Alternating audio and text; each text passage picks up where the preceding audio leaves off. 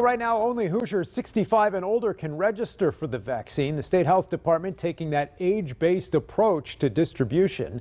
During today's news conference, Marion County health leaders addressed the conflict over who should get the vaccine next. A teachers advocacy group calls it completely unacceptable that educators don't know when they'll be able to sign up.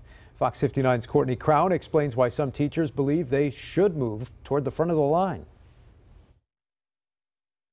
The Indiana State Teachers Association says vaccinating teachers is the key to keeping schools open. In an effort to bring more stabilization to our student learning and to their families, because the disruption for our working families has been immense. The states surrounding Indiana are allowing teachers to get vaccinated, but Dr. Virginia Kane of the Marion County Health Department says that's not how Indiana is rolling out their vaccines. It is a tough situation for us because the teachers are really critical. We know we need them to be in those classrooms.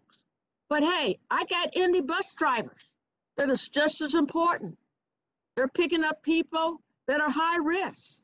ISTA President Keith Gamble acknowledges there's not enough vaccine to meet the demand, but he points out the new CDC recommendations state fully vaccinated people no longer have to quarantine after exposure. Then we know that we're going to stabilize the workforce. Dr. Kane is hopeful many more doses will become available starting March 15th, bringing peace of mind to more Marion County Hoosiers. We can quickly get through 20,000 teachers. We can quickly get through maybe 400 or 500 Indy bus drivers, our grocery store workers, essential workers. These are tough decisions, very, very painful. Courtney Crown, Fox 59 News.